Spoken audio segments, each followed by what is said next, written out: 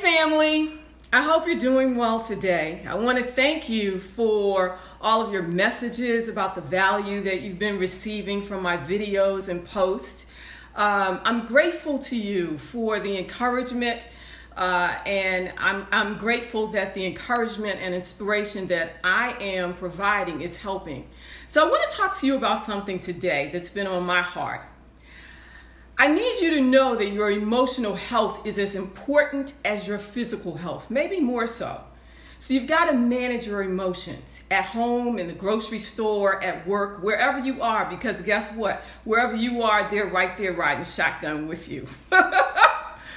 This is so important though, because it will save you lots of heartache and grief. Listen, you've been through a lot. And thank God you don't look like what you've been through. But if you don't examine and manage your feelings, you'll be picking up the pieces of dysfunction for the rest of your natural life. What am I saying? What you saying, Dr. Rowe?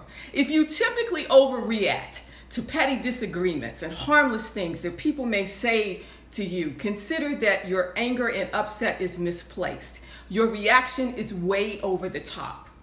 I need you to check yourself if it is. Take a breath and notice your behavior, then self-correct. Recognize that you're triggered and that you own your stuff, because your overblown reaction has nothing to do with what's in front of you and everything to do with what you left behind.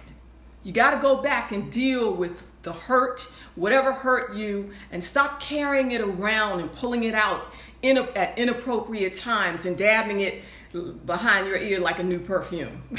Here's what I want you to do. I have three steps that can help you. When you feel yourself being triggered, pause.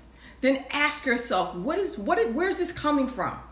It probably goes way back to long ago. Write your feelings in a journal and then analyze them. Keep asking, what's really going on? Because it's probably related to feelings that you developed about your self-worth a long time ago. When we don't, value ourselves, when our self-worth is at stake, everything and everyone else is the problem. It's not. Give yourself a break and heal. Start healing now.